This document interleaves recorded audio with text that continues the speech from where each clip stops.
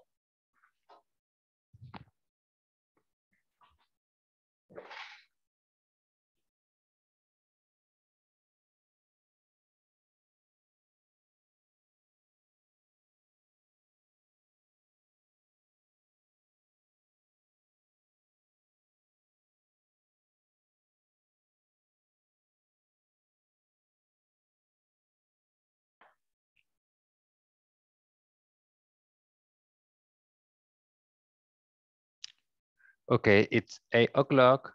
And for today, I will give you 3 minutes in order that everyone join to the classes. Meanwhile, I would like to share something.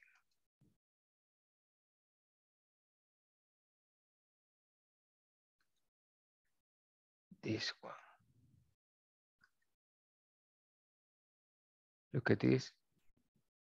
Who has been doing all those stuff together?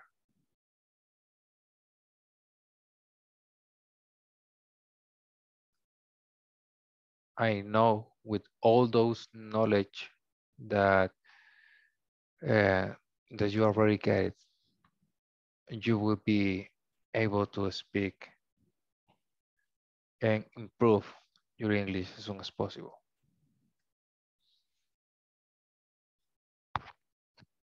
Just give me a second, guys.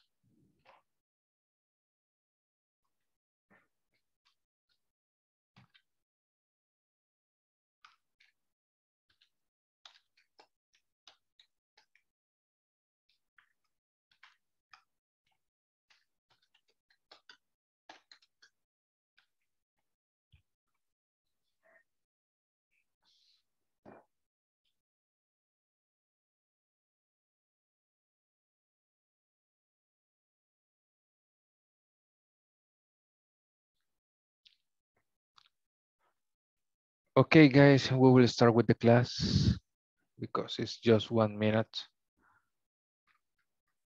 It's missing to 3 o'clock. And I cannot see that anybody joined to the class. And we will start to verify this.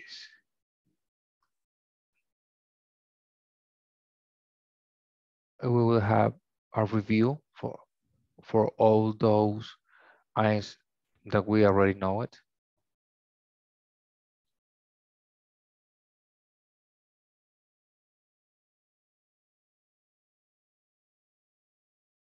Who remember how to introduce yourself?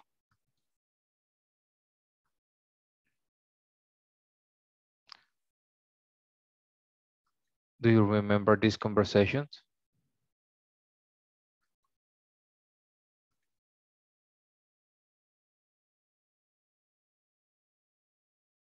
Guys? Yes. Yes, I remember. Okay, if you remember, which, that conversation help us how to introduce ourselves and someone else. For example, uh, this part, just give Audio me as many times. this part, the first one, David. Hello, I am David Garanza. I am a new club member. Also, when Beth asking for someone, David add extra information. Today, we will practice a little bit about this. You will be making a role play, as I mentioned. And right now, I will choose who. Just give me a second. Okay, Lorena, you will be David, and Roxana will be Beth. I will share it right now. And I will play the conversation, just the conversations. Hi everyone, welcome to this class. We'll learn how to introduce ourselves and others. For you to learn how to do so, you need to listen to the following audio program. Remember that you may listen to the audio as many times as you need to, and don't forget to practice it as well. Let's pay attention. Hello, I'm David Garza. I'm a new club member. Hi, my name is Elizabeth Silva, but please call me Beth. Okay. Where are you from, Beth? Brazil. How about you? I'm from Mexico. Oh, I love Mexico. It's really beautiful. Thanks. So is Brazil. Oh, good. Sun Hee is here. Who's Sun Hee? She's my classmate. We're in the same math class. Where's she from? Korea. Let's go and say hello. Sorry, what's your last name again? Garcia? Actually, it's Garza. How do you spell that? Garza. Thank you. Math class. Right now, just give me a second. Okay. Roxana will help and Lorena will help us with this conversation. Lorena will be David, Roxana will be Beth, and let me know when you will be ready.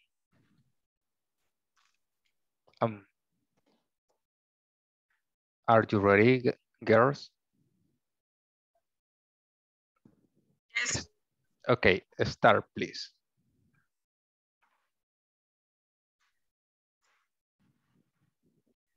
Where's she from? Korea. Oh, sorry.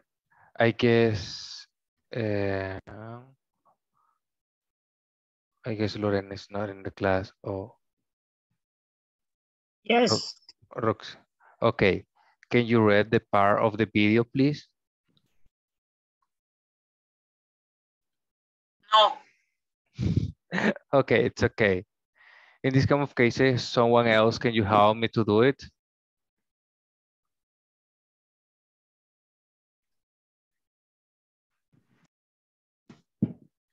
I don't. Okay. Inténtelo. Just try. Hello. I bet. Yes, you are bad. I am Bet. Okay. Hello. I am David Garza. I am a new club member. Hi, my name is Elizabeth Silva, but please call me Beth. Okay. Where are you from, Beth? Brazil. How about you? I'm from Mexico. Oh, I love Mexico. It's really beautiful. Thanks. So is Brazil? Oh, good. Sun Hee is here. Who? Sun Hee? Sun Hee? She's my classmate. We're in the same math class. Where's she from? Korea. Is Korea? Korea. Let's go and say, hello, sorry, what's your last name again? Garcia? Actually, it's Garza. How do you spell that? G-A-R-C-A.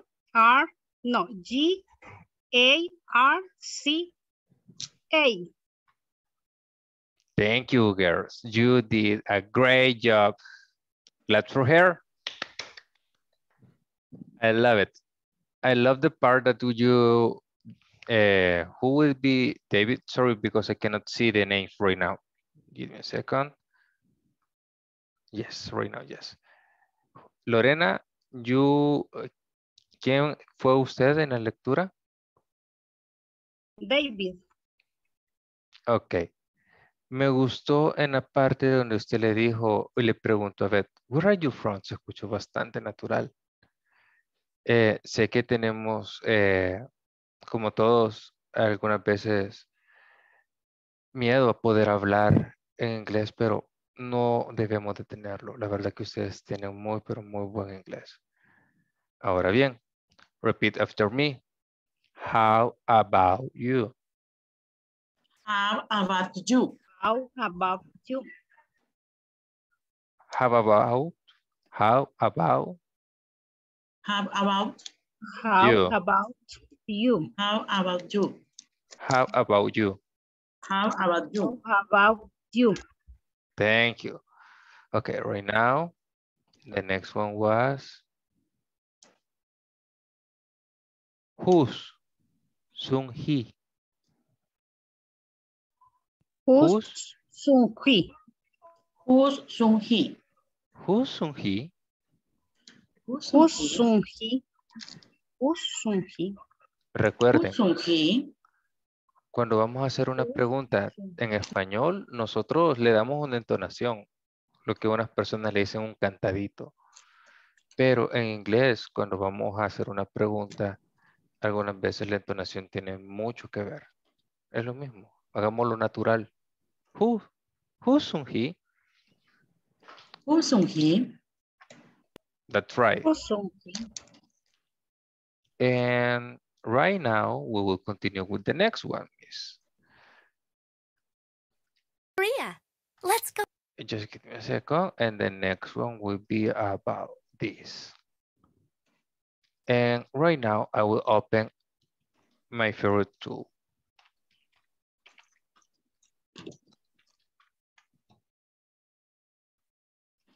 With this, it will be free. Just give me a second, and I will add your names right now. Just a second.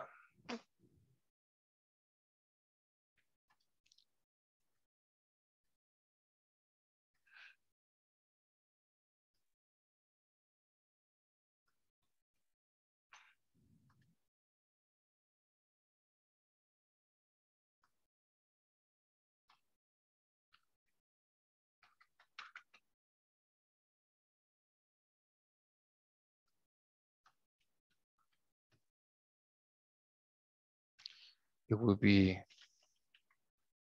Andrea, Aide, Erica, Lorena, Marisela, Roxanne,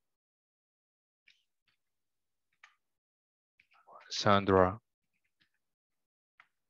Stephanie. Well, girls.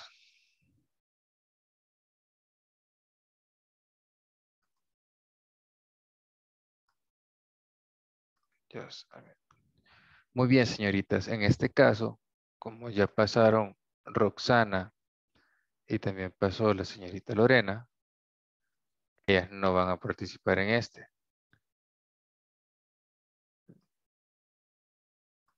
Perfecto. Si llegan a salir ellas, solo le daremos un clic más. No se preocupen, lo que vamos a ver ahora va a ser este. Espérenme. No, este era sobre los adjetivos posesivos. Era este. Otro era no las cosas. Just a second. Se me he perdido. Aquí está.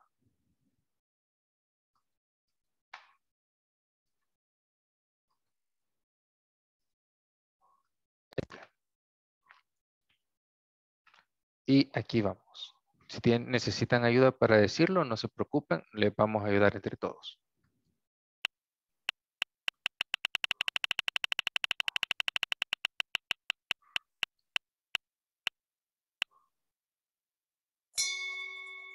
Sandra,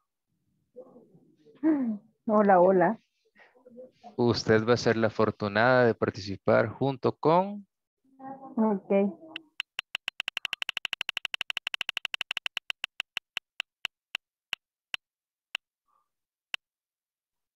Pero como Lorena ya pasó,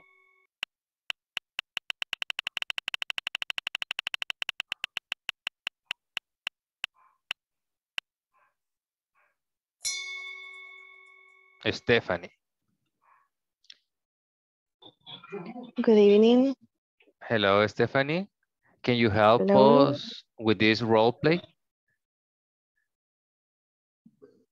¿Nos puedes ayudar con ese role play? Vale. Yes. Sandrita va a ser Sun Hee. Y tú, Stephanie, vas a ser David. Pondré el Ok. vídeo para que les escuchen las pronunciaciones de algunas palabras y luego lo hacemos nuevamente. Ok. Okay. Now, are you free? Sure. Let's go. No questions. This is interesting this semester? Yes, they are. I really love chemistry. Chemistry? Are you and Beth in the same class? No, we aren't.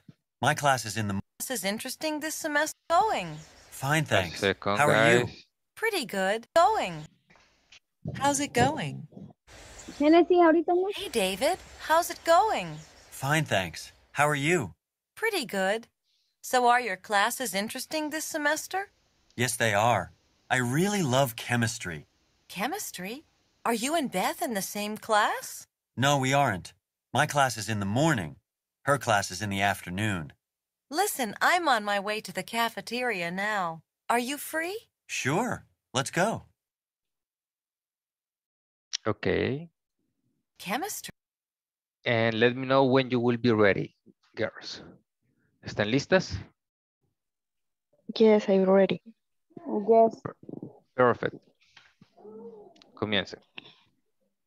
Hi, David. How is it going? Fine, thanks. How are you? Pretty good. So are your class interesting this semester? Yes, they are. I really love chemistry. Chemistry? Are you and Beth in the same class? No, we aren't. My class is in the morning. Her class is in the afternoon.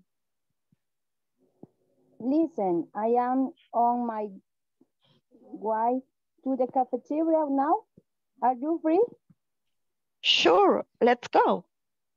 Thank you, girls. You are doing very well. La verdad que sí me encanta su disposición. Me ha encantado también que han podido leer de una forma fluida. Y it's time to repeat. And the first one will be, so, are your classes interesting this semester? So are your Classes. Remember, this is plural. El, classes. So are your classes interesting this semester? Ahora vamos a repetir semester. Semester. Y ahora interesting. Interesting. Ah, thank you. Ahora both. Me encantó que lo dijeron bien. Chemistry. Esta frase es esta palabra es muy difícil y pocas personas la saben cómo se pronuncia. Y me encantó escuchar que ustedes ya sabían cómo. Ahora, ¿qué es lo que sí quiero que repitamos? Es cómo vamos a entonar la pregunta. This one. Chemistry? Chemistry? Are you and Beth in the same class? Are you and Beth in the same class? Thank you. And David, right now, repeat with me. No, we aren't. No, we aren't.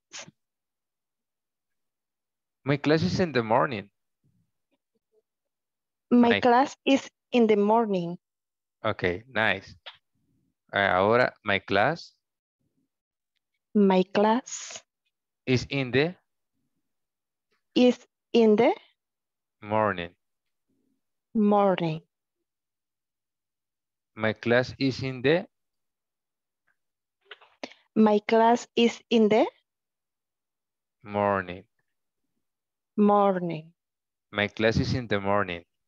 My class is in the morning. That's right.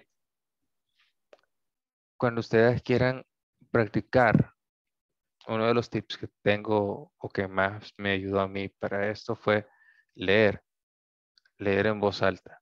A veces nos vamos a equivocar con las pronunciaciones, no se preocupen, para eso podemos ocupar herramientas como los diccionarios en línea. Si ustedes con su celular pueden activar el micrófono y pues pronunciar la palabra o buscar la palabra y escuchar, perdón, cómo se pronuncia, eso es excelente. Pero cuando ustedes vienen y quieren decir algo o una oración larga, divídanla al inicio. Divídanla en las estructuras normales, como en este caso, en una pregunta. Auxiliar, subject, verb, and complement. Y de ahí intenten irlo diciendo un poco más unido, como el auxiliar con el subject de una sola vez. Y luego decir el verbo con el complemento de una sola vez. Y si lo practicamos así, va a llegar el momento que vamos a decir la oración completa de corrido y nos vamos a acostumbrar después a nosotros hablarlo así. Ahora bien, this one. Okay, Sandrita, I need your help with this. I am on my way I am on my way to the cafeteria to the cafeteria now. now. Are you free? Are you free? Thank you. Okay, again. I am on my way to the cafeteria. I am on my way. I am on my way. Way. Así como... I am on my way to the cafeteria now. Are you free? That's right. Remember, la palabra way, que significa camino, se escucha como la muletilla que se ocupa en México. Way. Hey, way. De la misma forma. I am on my way. Es la misma pronunciación. I am on my way. Sure. Let's go. Okay, right now. Sure. Are you? Vamos. Les quiero enseñar otra cosa. Les voy a enseñar qué es lo que aprendimos en esta lección. En esta lección aprendimos sobre los posesivos adjetivos. ¿Ustedes se recuerdan de esos posesivos adjetivos cuáles eran? Y para eso, para quien me va a responder eso, ocuparé la ruleta. Yo, perdón. Ajá, muy bien. Si alguien quiere ser voluntario, sí, me parece perfecto. ¿Quién? Yo, Sandra. Vaya, Sandrita, dígame, ¿cuáles son los adjetivos posesivos? Your, Ujú. all, me, My, mine, perdón, mine, your, all, our, ajá, all, mine, ya lo dijimos. mine, Them, them, his, her, its. his, her, its. Perfect. That information we can explain or provide more information about some stuff. For example, when someone asks you, hey, I like your t-shirt. Oh, thank you. It's my birthday gift.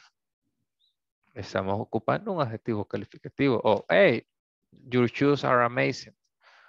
Oh, congratulations for his new employment or so for his new job. En este caso, ahora bien, ¿qué más aprendimos? Y esto sí lo vamos a poner aquí. Aprendimos sobre las WH questions. ¿Alguien se recuerda cuáles eran? Que no sea Sandrita. Sandrita ya se sacrificó en la pregunta anterior. Necesitamos a alguien más. Ay. Vaya, Roxana. ¿Se acuerda cuáles eran las WH questions? What, where, Ujú. who, Ujú. why, Ujú. how. Ujú. Y hay una bien importante, una que la ocupamos todos los días. Es que se trata de tiempo. Ay, es cuando. I don't remember. When. When. When. Perfect. With the WH questions, we can get extra information. For example, if I ask to you, how was your last weekend? You can say, my last weekend was amazing. I went to my friend's house, so I made a barbecue, something like that. Also, you can ask every time, hey, what time is it? ¿Qué horas son? Oh, when will be your daughter's birthday? Podemos ocupar las WH question para específicas preguntas por las cuales nosotros queremos más información. Es fácil, la estructura. ¿Alguien recuerda cuál es la estructura de las WH questions?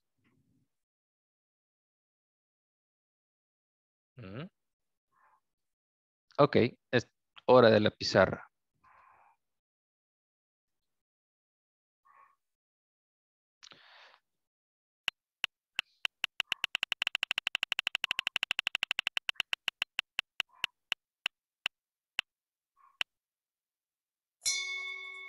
Andre. La estructura, el WH Ajá. plus el verb to be. Vamos, plus, vamos. Te voy a poner en la pizarra y te voy a ayudar ahí a escribiéndolo. Espérame. Vaya, has dicho que es, espérame, WH questions plus verb to be. Ajá. El auxiliary verb. Auxiliary. And then.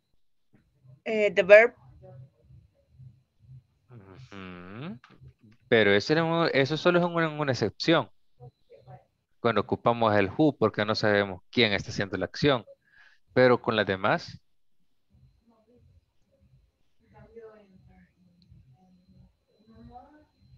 ¿Alguien quiere ayudar a Andre? The verb to be. No. Antes de eso va el subject.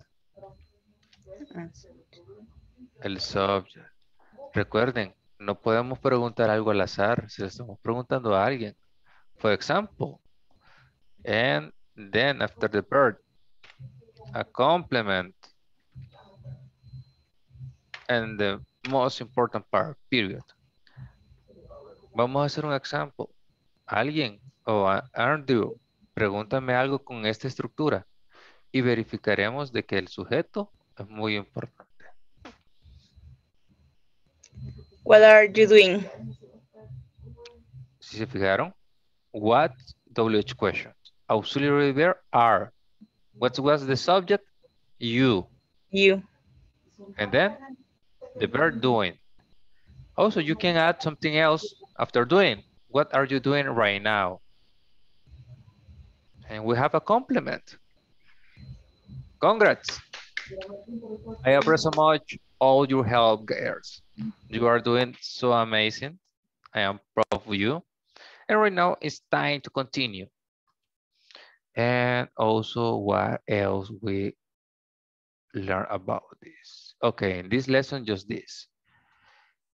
What about in the next one?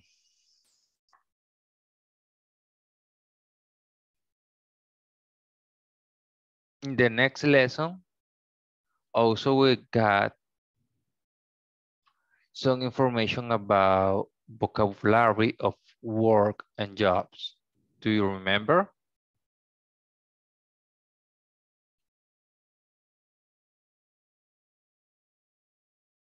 And is this?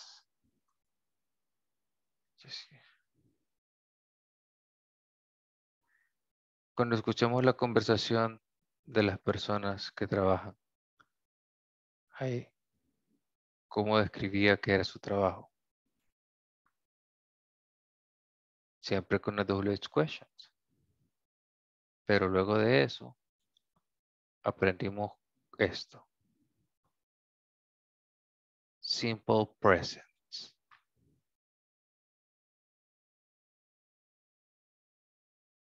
And that's the simple present. When we speak about present, and not just in this time, is for a periods of time. For example, I am a student and I have a part-time job. It's something that I am doing, not right now, but I'm doing every day. And it's time to the role play. And don't forget, today is today is night of the role play. And the next one will be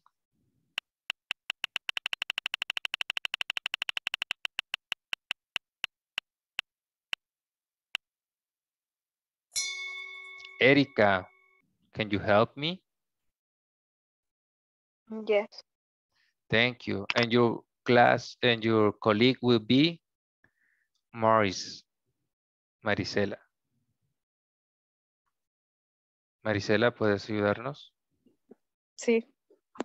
Thank you. And I will play this video. Listen carefully the pronunciation of those words. And then you will practice. Hi everyone, welcome to section 2. In this lesson, participate question words as well as statements. Where do you work?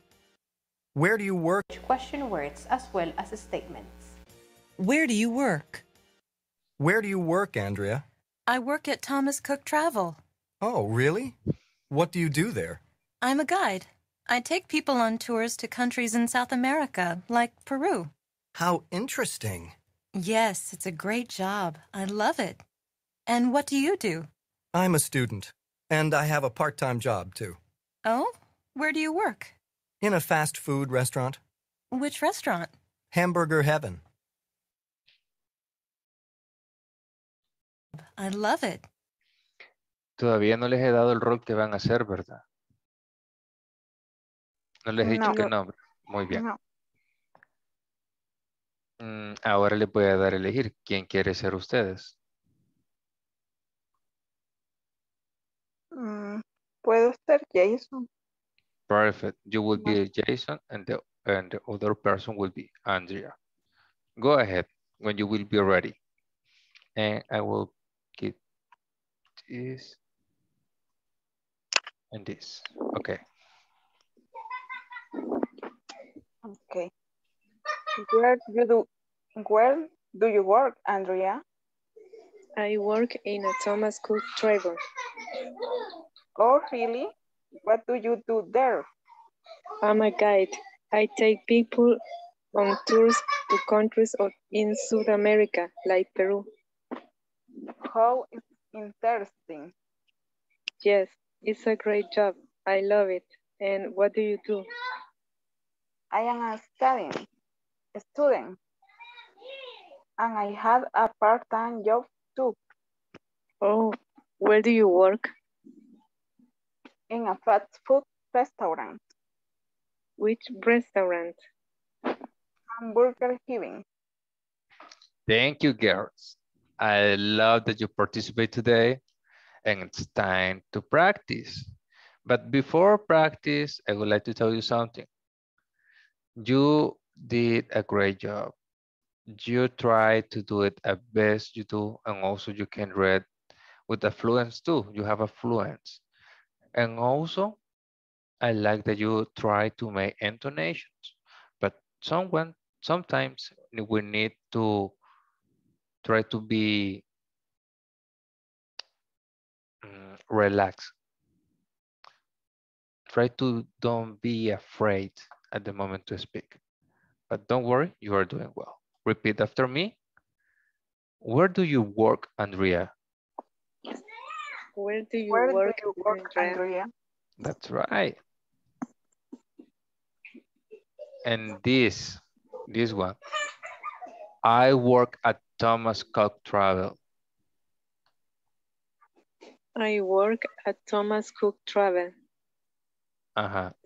Recuerden, a veces nosotros no lo hacemos intencional, sino que es como en modo automático.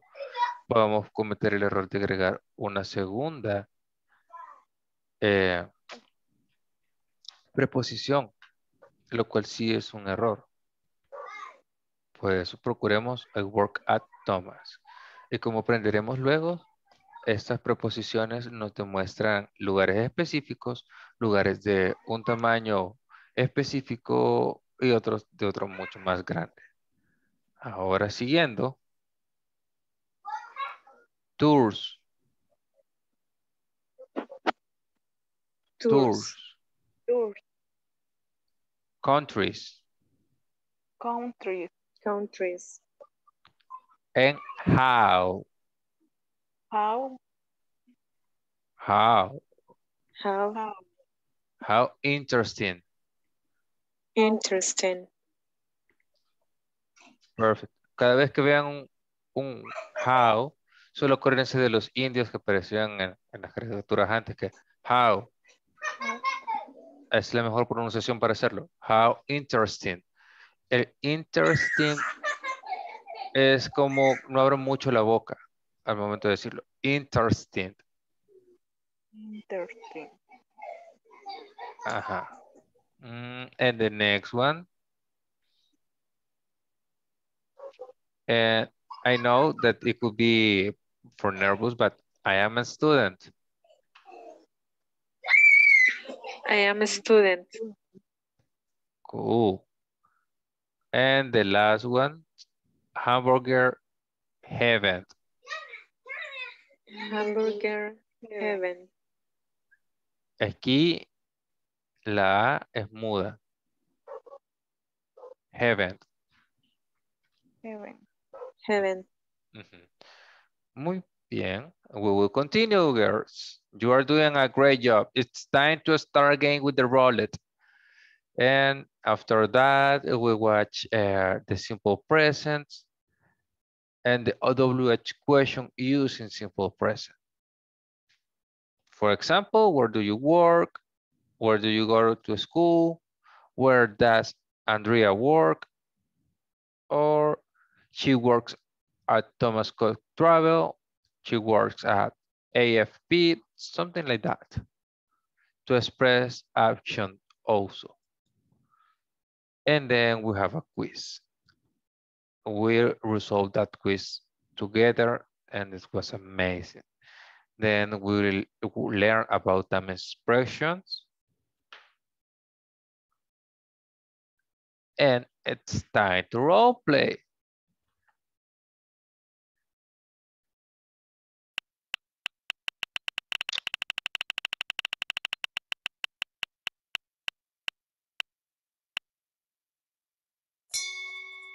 Sandrita, your turn. And your partner will be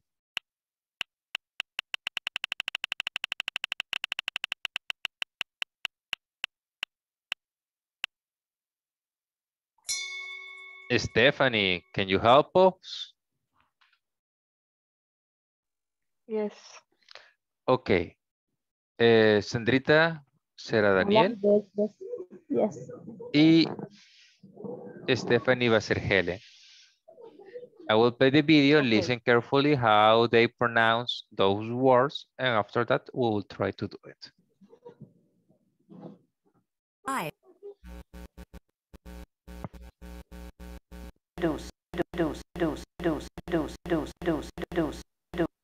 Perdón, no sé qué le pasó a esto. Permítame. Voy a refrescar esto.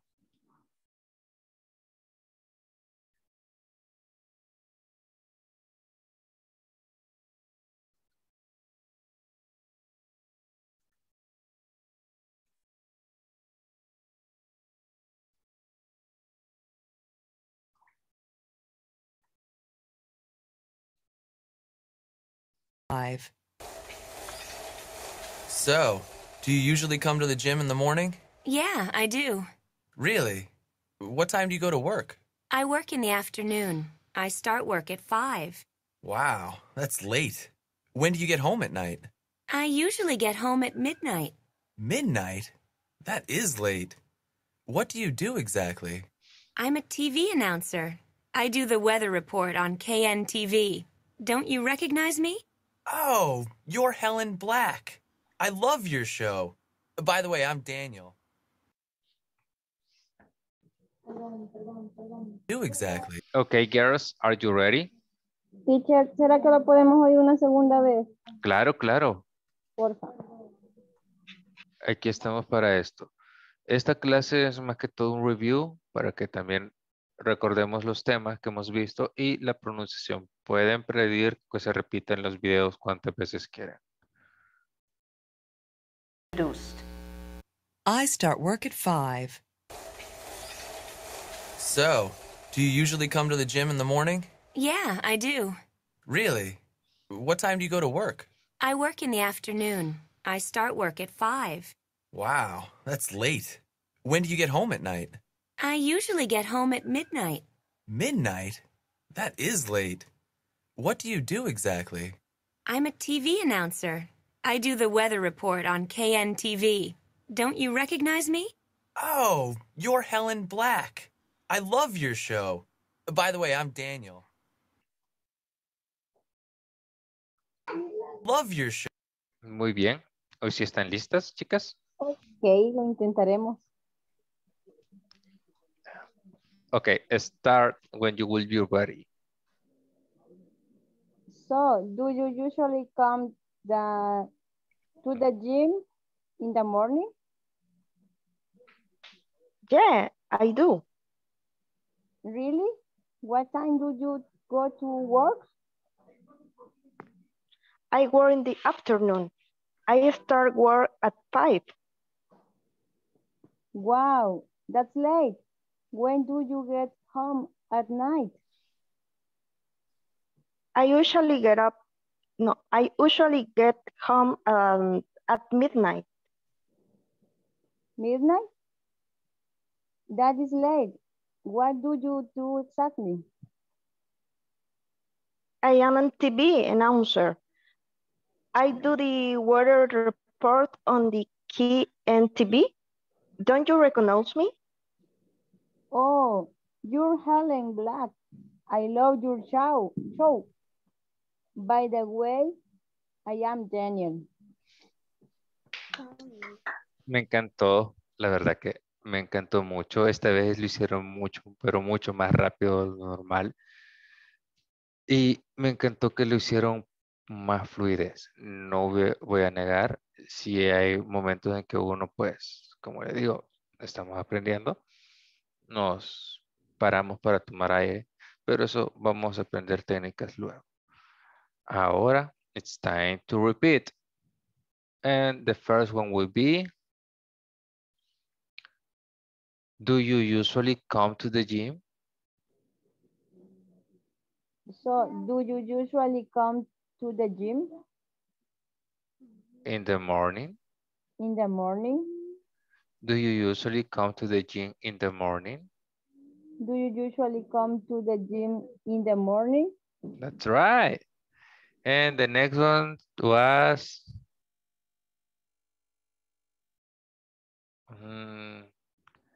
when do you get home at night? When do you get home at night? When do you get home at night? When do you get home at night? Thank you. And the next one will be, antes de proseguir, what do you mean, or what does it mean, announcer?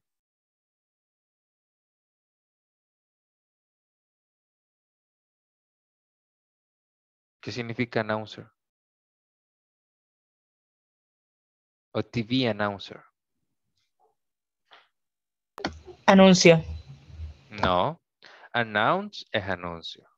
Pero cuando es un TV announcer es alguien como los que presentan el clima. O incluso Alex Pineda, Moisés Urbina. They are TV announcer. Presentadores de televisión. And then recognize. Repeat after me. Recognize. Recognize. Recognize es reconocerme. Right now, it's time to continue, girls. It's almost, we will start with the last sections.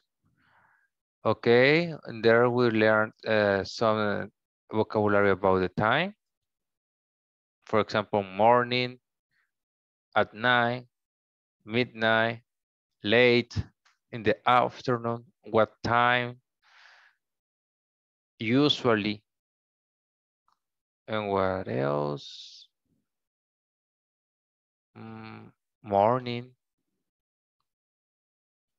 Okay, then we'll continue and we'll discuss again about at, it, and on in order to express a specific part of the time.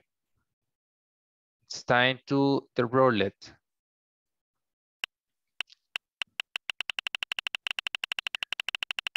Ok, chicas. Marisela, ¿puedes ayudarnos? Sí. Perfect. Ahora bien, ¿te acuerdas de at, in, and on? Yes. Ahora bien, ¿en qué tiempo ocupamos at?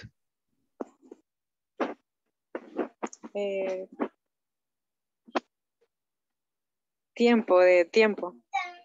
Cuando ocupamos at en tiempo. Como una expresión de tiempo. For example, night at the morning. A specific time, that's the answer. When you express a specific time, it happens something, for example, as you mentioned, we have classes at 9, Monday to Thursday. Also, you can tell that sentence to be more specific, and also you will use at. I have classes at 8 o'clock p.m. Monday to Thursday. That's an example. And right now, when we use in,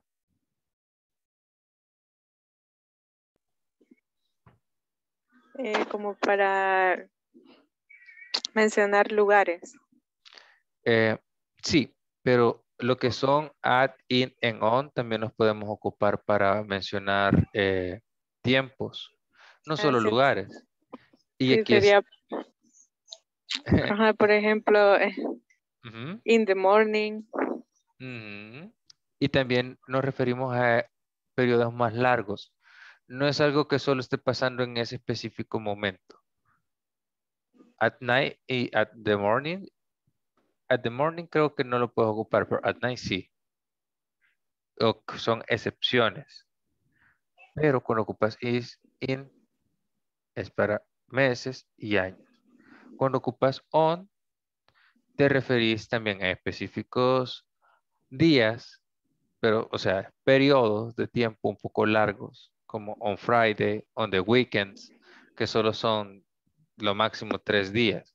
Y también para días festivos, like Christmas, Thanksgiving Day, Black Friday, 4th of July, Independence Day in our case, Holy Week, and August vacation. ¿Cuál es el nombre de las vacaciones de agosto? Agostinas, pero no sé cómo se dice. Tienen otro nombre. Fiestas patronales. Patronal vacation o patronal week o patronal, no. Patronal parties. Eso es algo que me queda a mí de tarea. Se los voy a decir el día lunes. Muy bien.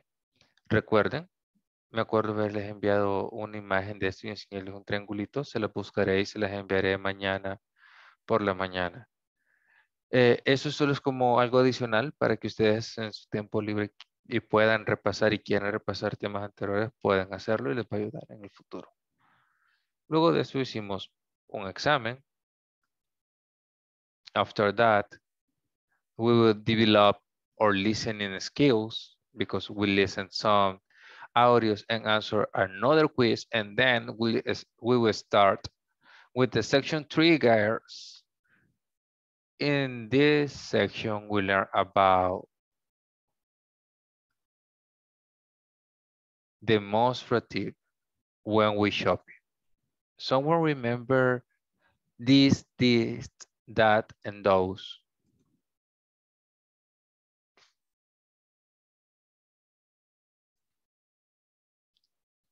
Just give me a second. A ver si Hi, we're now in section 3. Please pay attention and try to listen to this conversation you are listening. In this lesson, Yeah, they're perfect for you. while shopping. ya se recordaron. Y ahora it's time to practice.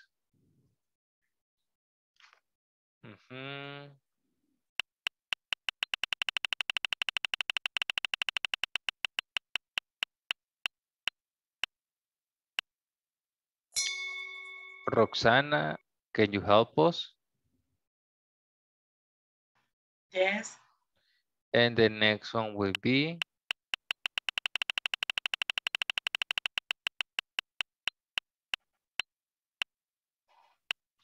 pero Marisela ya participó.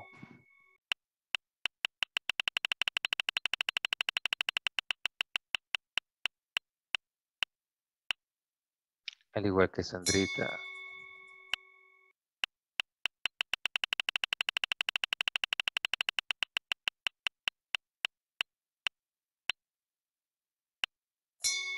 Andrea, can you help us? Yes. Okay. Andrea will be Maria and Roxy will be Steve. Okay.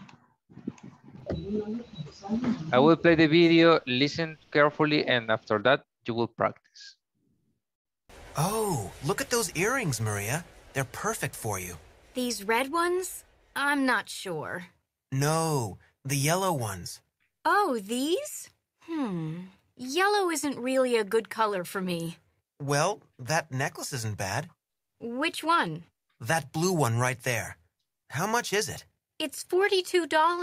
That's expensive. Hey, let me get it for you. It's your birthday present. Okay. Go ahead, girls. When you will be ready, start. Yes, ready. Go ahead. Oh, look at those earrings, Maria. They are perfect for you. These red ones? I'm not sure. No, the yellow ones. Oh, this. Yellow isn't a good color for me. Well, that necklace, earring band. Which one? That blue one's right there. How much is it? It's $42. That expensive. Hey, let me share it for you. It's your birthday present. Happy birthday. Thank you, girls. You are doing so great. Okay, it's time to practice and repeat. In this section, do you remember that we use those, this, that, and this?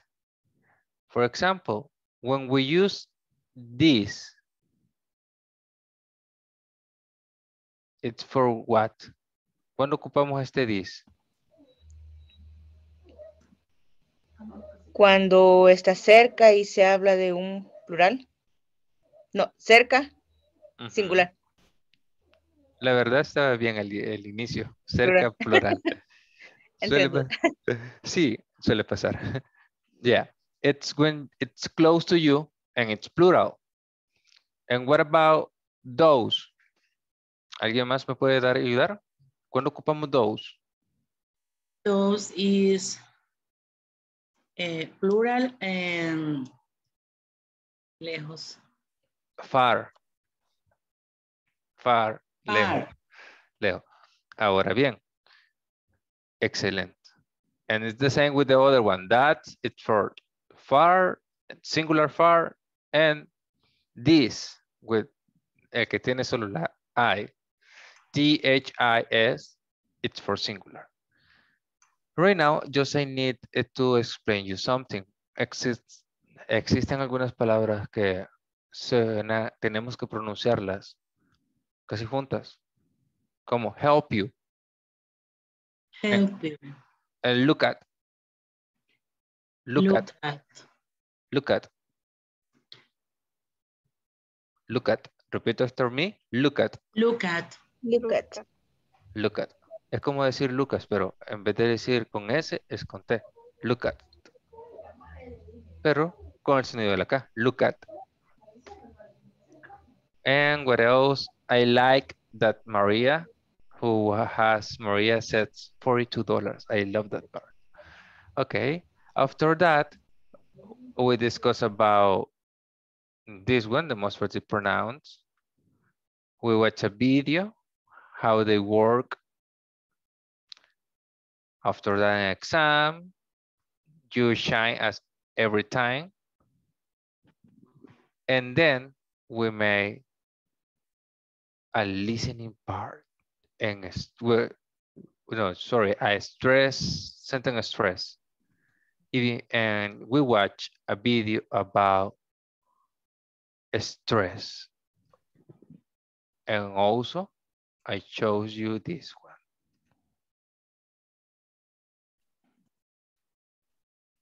Les mostré este. Del estrés.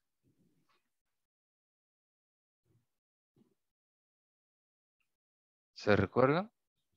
When they are 3 syllable, at the beginning, 4 syllable, and the second one, 5th syllable, and the third one. Also, we practice with this. Y la importancia es porque hay verbos que no significan lo mismo que un noun. Son completamente diferentes. Also, we practice a lot about this. And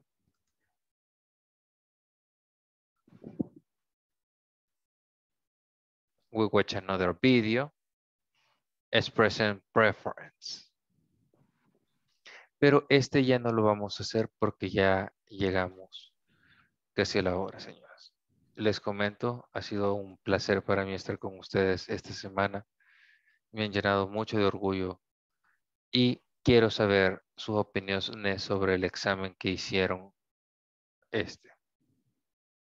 el midterm exam.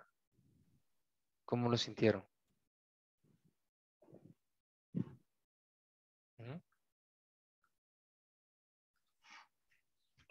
It was easy, difficult. ¿El de hoy, teacher? Sí, Excelente. Y el examen, usted lo hizo ahora el examen, el de midterm.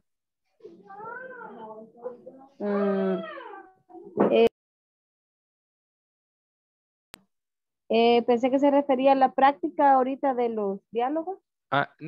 Pero eso me alegra también que le haya parecido excelente. Pero les quería preguntar que cómo les había parecido el examen que hicieron ayer. Que les quedó pendiente una parte. Si lo sintieron fácil, lo sintieron difícil, ese examen. ¿Por qué? ¿Por qué se los pregunto? Porque estoy muy orgulloso que veo que su desarrollo en la clase ha sido bastante considerable. Sigan así. Por eso me tomé la delicadeza de tomarme este día, que practicáramos un poco más nuestro speaking, because I know that you managed so great the aims. For example, you gave me some answers such as the time propositions, WH word structures, WH, what else? The structure about, no, you provide me the pronouns about property, something like that, that it's my, his, her, it. You provide me all those answers. That's made me think that you are improve a lot your knowledge and your vocabulary. Ok, chicas, son libres de irse. Good night and see you on Monday. Good night. Good night. Bye. Thank Good you. night.